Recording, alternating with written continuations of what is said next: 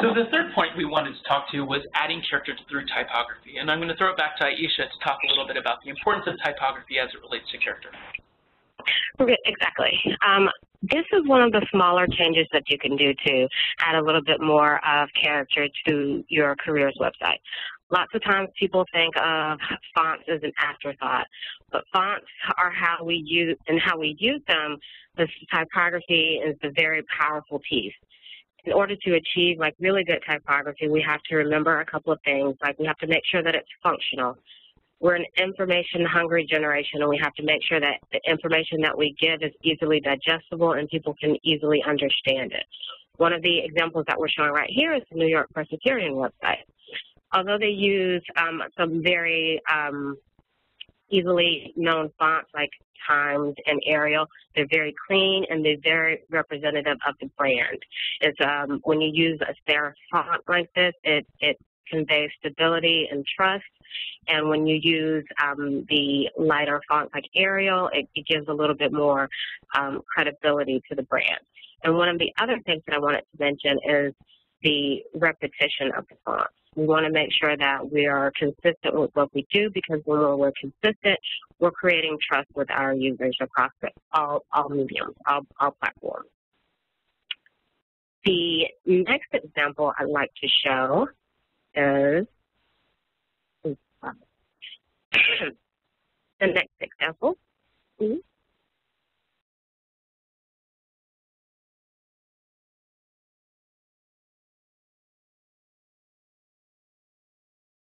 Would be from Uber. And one of the things with Uber, you see that it's very indicative of their consumer side brand. They're known as a concierge type of taxi service. It's very clean, it's very upscale, and it's very indicative of the brand itself. They are bringing forward, they're bringing the consumer side look and feel to their career side, so it ties the two together. There is no deviation from one to the other. They have a very strong sense of hierarchy, so it gives people the understanding of the right flow, what they're supposed to read first and what they're supposed to read second, and so forth, so on. Go ahead, Stephen. And one thing I want to also mention here is that looking at so many career sites, I think we all notice that there's a lot of the career sites use fonts that are way too small. If you're using the same using on print out, you're doing it wrong. In general, more in terms of guidance, I really say that it should be point font, and you should really make sure that you've got really large font headline.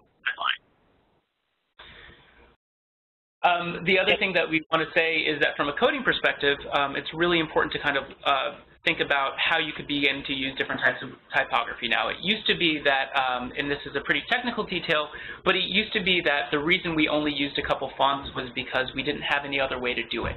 So you had to use whatever fonts were on the system, which meant that you didn't know what the user would be on, so those fonts kind of had to be limited to usually Times New Roman, Georgia, Arial, Verdana, or Tahoma. Which are the fonts that you'll probably see on most sites. But now there are technologies like Typekit, there are technologies like web fonts, and even free technologies from Google, which will allow you to really update the fonts and choose fonts that are going to be really native to your brand, not only freely, but also extremely cheaply to implement.